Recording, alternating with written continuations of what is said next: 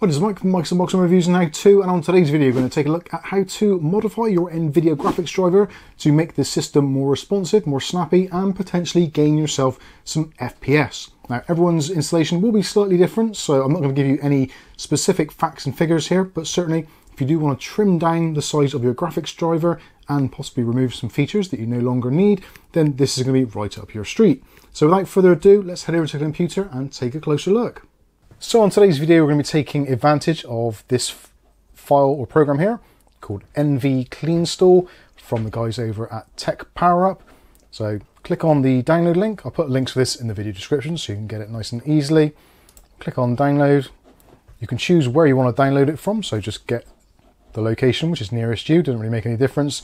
They're not localized in terms of language, so just go for whichever server is closest. So I'm going to use the UK one as we are in the UK. Choose a location to download it to, so I'm going to choose our Windows desktop, click on save, and it should be done very quickly. It's only about a 4 megabyte file. Once that's done, you can close down your browser window, and now we can head over to the NVCleanstall actual application. So double click it to run, you'll get the user account control come up, so click on yes to continue, and it'll do a quick scan and it will ask you to select the driver version that you wish to install. So by default, it's going to try and go for the newest one, depending on your graphics card and what is actually supported. So currently we're using Nvidia Geforce RTX 4070 Super, graphics driver 561.09. So again, install best driver for my hardware. Alternatively, if you actually want to do a different one, then you can choose here, manually select a driver version, and then you can choose show all versions, click on the down arrow, then you've got all the different versions. So if there's a specific driver version which works best for your particular game or application, then you can choose whichever you want, including the desktop versions, the notebook versions, and also the studio driver versions. So choose whichever one is best for you, or like I said earlier, you can just let it do what it thinks is best. You can also, if you want to, natively install NVCleanstall on your computer for future use, or you can just download it whenever you want to. But this is best for us at the moment, so we're going to click on next. So now we can choose the components that we wish to install.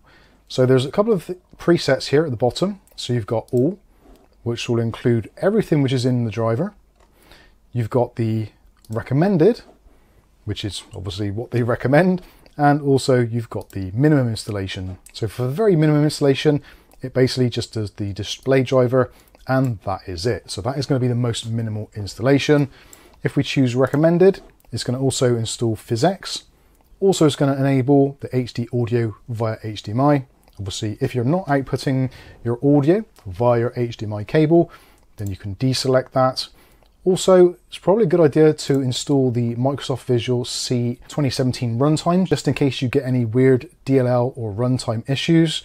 Also, other things to be mindful of: if you're using a laptop, there's a strong chance that it's going to be using Optimus to be able to switch between the integrated graphics and your Nvidia graphics on my laptop. Really, I would suggest for each one of these, if you're not too sure what they are, just click on each individual one and choose whichever ones you think make sense. So these are the main display driver components in this top section. You've also got the GeForce Experience components here, so things like virtual audio, the telemetry data, the NV containers, things like the GeForce Experience and Shadow Play. So if you do use Shadow Play and certain other things from the GeForce Experience, obviously you are going to need to reinstall them. If you don't use them, then it's absolutely fine. Some of these will actually need other components. So if we choose something like Shadow Play, you'll see here on the right hand side it says that it requires the GeForce Experience. It also requires virtual audio, and it also requires the process monitor. So if we just highlight Shadow Play, it doesn't automatically do the other ones for you. So do be careful, make sure you select the right ones. Now I don't use any of those, so that's absolutely fine. I'd use OBS, but for that all we need is the actual drivers themselves. So when you're happy, click on next. And then what it's going to do, it's going to go onto the internet and it's actually going to download the Nvidia installer, grab the display driver, and then we can make some further adjustments. So now in this next section, we can make some tweaks to our installation to further customize it. So disable installer telemetry and advertising. Clearly we want to select that. You've got the unattended express installation, so yeah, that's probably worthwhile doing that. Also, I would suggest as well, perform a clean installation, just to make sure that it removes the existing drivers if you haven't already used something like DDU, which we've done a separate video on. You've also got the option to add hardware support. You've also got the option to enable the DLSS indicator, which will show the version of DLSS you are using in game. You've also got the option to disable multi-plane overlay, disable Ansel, and also the option to show expert tweaks.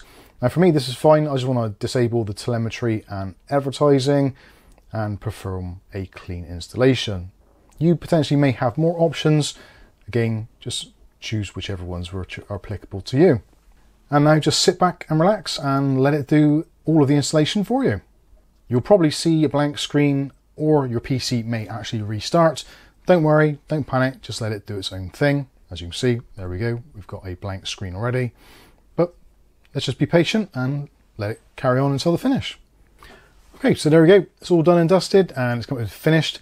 With this window here, don't close this window until the entire process has finished, otherwise it will make things go bad for you and you'll have to start over. As it says there, close this window only after the installer completes or you've copied your files.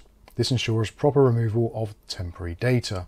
So that's fine, so I click on close and that is it. We are pretty much done. So now it's running and you'll find you've still got the Nvidia control panel there. That will still work, all that kind of usual stuff. But you should find if you do Alt Control Delete and look in Task Manager, you may well find there are less Nvidia tasks running in the background and potentially making your PC a little bit quicker. So there you go, there is NVCleanstall. Pretty useful little application, and for those of you that like to trim the fat out of your GPU drivers, I think it's going to be very useful indeed. And if you've used it previously or you're going to do it after this video, let us know what your comments are, what your experiences are, and if it actually improves your gameplay, removes stutter, maybe increases your FPS. I'll be interested to hear your stories on it. So I think that's going to wrap this one up. I've been Mike, this is Mike's Unboxing Reviews and How To, and hopefully we'll catch you in the very next video. Thanks for watching.